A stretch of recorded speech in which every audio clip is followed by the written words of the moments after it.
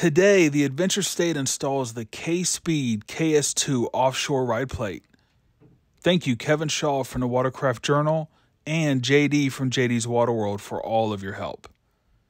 Stay tuned to the end of the video as Kevin Shaw gives us a detailed explanation of ride plate variations.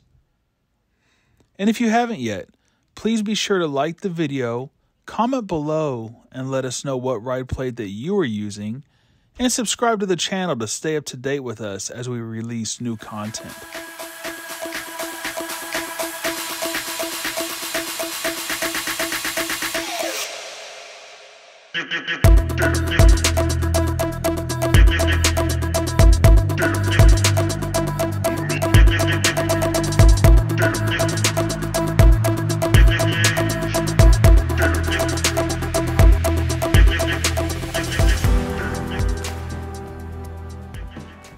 Alright, so we're going to remove the stock ride plate here.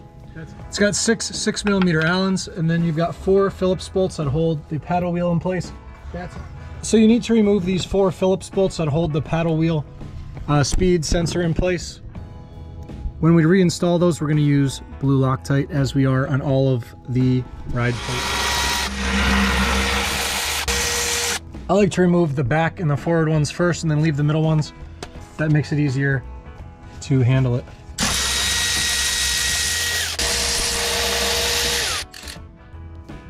So, you know, look, there's guys out there that ride Sea-Doos, Yamahas. I think it's great. You know, getting out in the water is absolutely great no matter what you ride.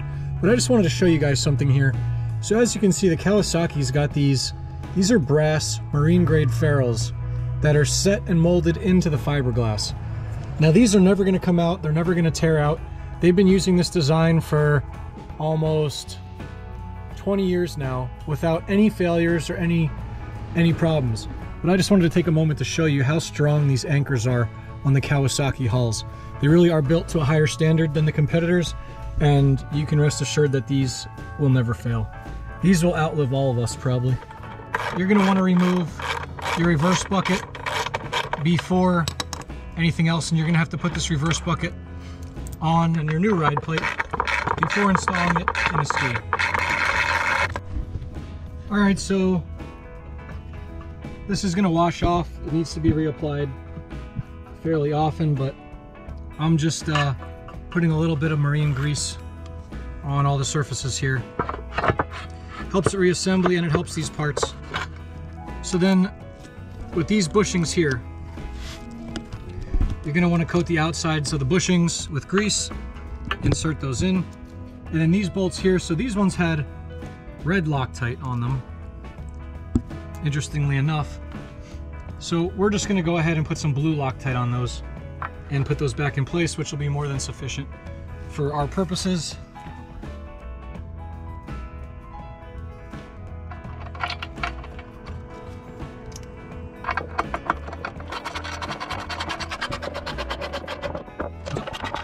And you want to ensure that the bucket can move freely. You can over tighten these, but because of those ferrules that are in there, you can cinch it. Okay, so now we're going to go ahead and make sure that our paddle wheel sensor is oriented the right way, which it is, just like that. And we're going to go ahead and get everything reinstalled. I like to do these middle bolts first, and that kind of just gets it in place, balanced, so you can work on the rest. These are 5mm Allens.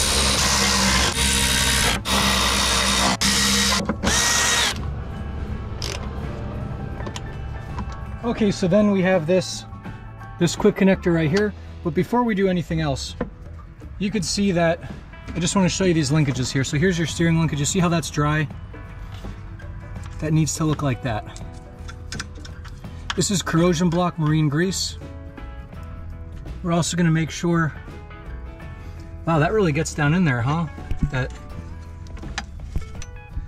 fitting there is literally in the, you want to make sure that that's all got a nice bead of grease. That ball joint right there, we're going to coat that. Then we're going to pull that back like that, snap that on, and then I'm going to go ahead and slather that with some grease. You can see this pivot right here.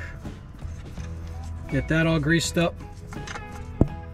And then this is your trim linkage right here. Get that on the cable, on the connector. And then the steering, you can see this rod here from the steering assembly. We're gonna make sure that that's all lubed up. Now, every ride or every other ride, I apply grease to these fittings like this here. Also your step, you could go ahead, put a little bit like that. A good portion of this grease will wash off, and that's fine.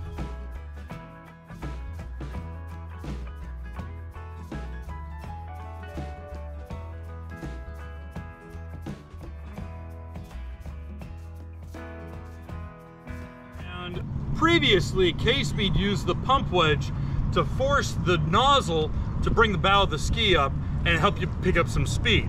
What they realized though is that they could get so much more, not only the same effect of the pump wedge, but some better handling if they revised their ride plate. So we got our hands on the new Kspeed KS2 ride plate. The KS2 is a little bit different because the KS2 is designed for offshore riding. You're gonna see these very large, deep scallops. These deep scallops do a couple things. First, they radically increase the ramp, so we're getting that nose really, really high up. Second of all, because you have this spine in the center, it's gonna act as a natural skeg. This is gonna give you a lot of bite and a lot of direction when it comes to handling, and especially tracking in really big surf. So the reason why Chris chose to go with the KS2 Offshore plate is primarily because he does a lot of riding out in the ocean. He goes out into the Great Lakes.